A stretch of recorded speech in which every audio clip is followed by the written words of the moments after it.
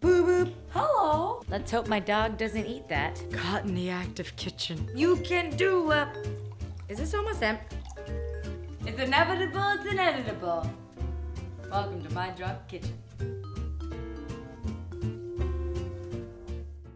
This week on My Drunk Kitchen is kind of a continuation from last week. Last week we made a macho gazpacho and talked about toxic masculinity and how it's unfair to men to trap them in this idea of what it means to be a man. This week I want to talk about the other side of the gender binary as we make a Pop-Tart. Why a Pop-Tart, you may ask? Because both the words pop and tart are a euphemism for the word slut.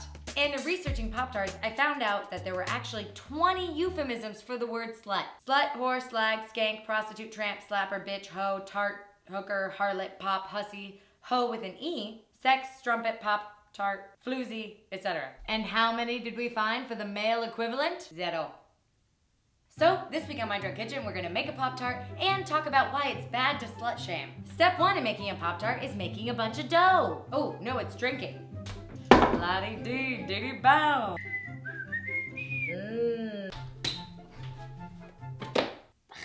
Alcohol tastes terrible. We got a green juice and some vodka. Confusing. The first step in making a Pop-Tart is actually to make some dough. So I made some earlier. Sprinkle some flour on the top. Take your dough, form it into a ball, divide it in half, flatten, blah, blah, blah, blah. Wow! Just so you guys know, the way you make Pop-Tart dough isn't the way you make regular dough. The way you make Pop-Tart dough is just butter, Crisco, and flour, and a splash of ice water. Think about that, I guess? Think about that. Flatten your dough. What am I doing? Oh. The next step, blah, blah, blah. I'm sorry, but this is a fucking essay. This is a novel. Wow. Next, using a pizza cutter, make your dough conform to what you believe is the appropriate behavior for such dough as this. Next, 1 egg. I'm out of milk. Hey, heads up, really quick, there's a lot of steps I'm skipping only because I don't have multiple forms of baking sheets. Whisk! I just don't give a fork about what other people do with their bodies. Not my body, it's their body. They can do what they want. Great, next, mix brown sugar, cinnamon, and flour in a separate bowl. Flour! Guesstimation is the key to life. Cinnamon. You know cinnamon helps you process sugar? Just saying. Brown sugar!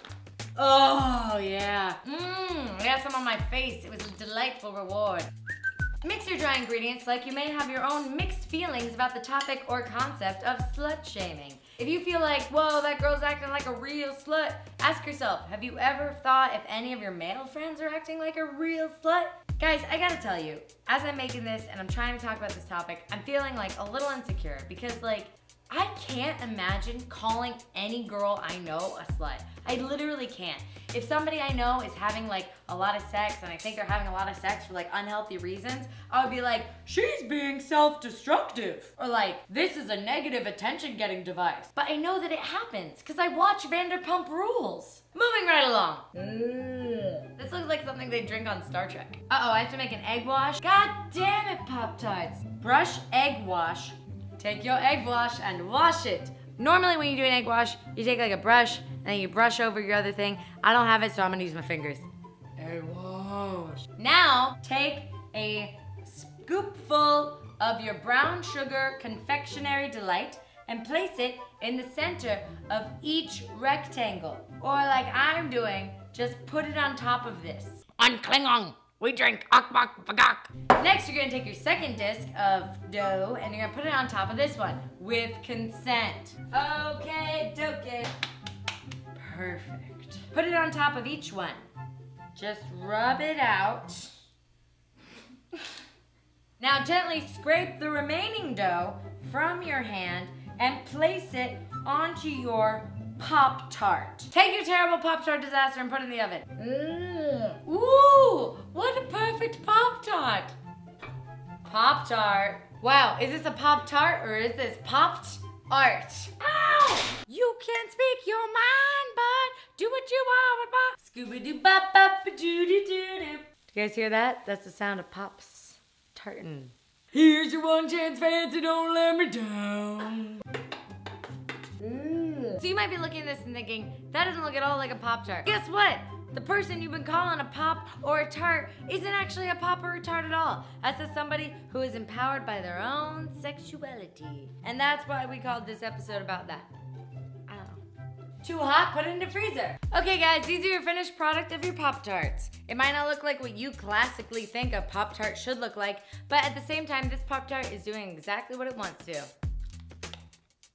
Being very buttery and salty.